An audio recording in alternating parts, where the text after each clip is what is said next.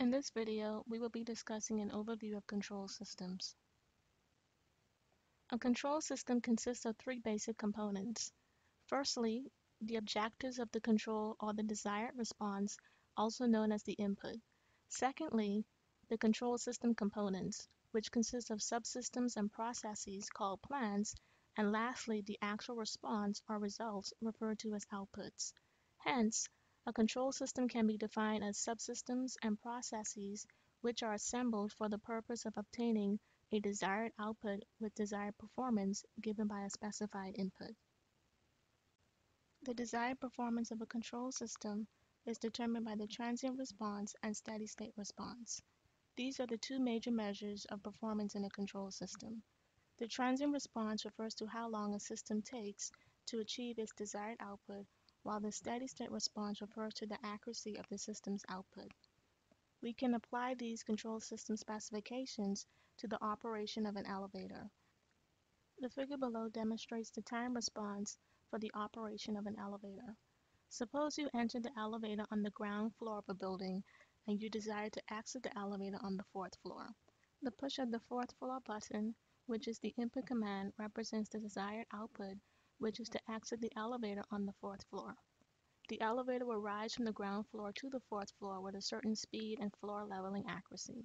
So if the elevator takes a long time to reach the fourth floor, this indicates that the transient response of the elevator is slow, which might cause the passengers to become impatient. If the transient response is fast, then the passengers' comfort would be sacrificed.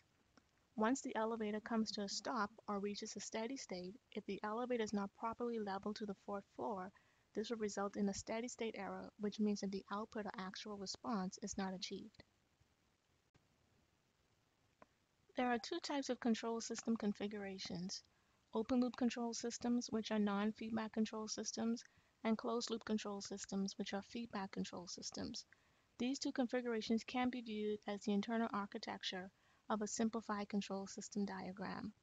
A typical open loop control system would consist of an input signal or reference command, which is sensed through a transducer and is then applied to the controller.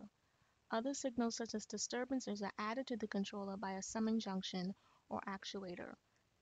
The output of the summing junction or actuating signal controls the plant or process, such that the output or the control variable will perform according to the prescribed standards. In open loop systems, disturbances are unwanted signals that corrupt the input or output of a plant or process, and in this configuration, open loop systems do not correct for disturbances and are simply commanded by the input. Two examples of open loop systems are toasters and washing machines. In a typical closed-loop system, the input command or reference is sensed through a transducer, which is sent to the controller. The controller drives the process or plant to generate an output or control variable. The output signal is measured via a sensor or output transducer through a feedback path and subtracted from the input via a summing junction. The feedback path is a path through which a signal flows back to a previous signal in the forward path through an output transducer in order to be added or subtracted. The result is an actuating signal or error, which is sent to a controller which drives the process, producing the desired output response. As opposed to the open loop system, the closed loop system compensates for disturbances added to the controller by comparing the measured output feedback signal to the input signal at the summing junction.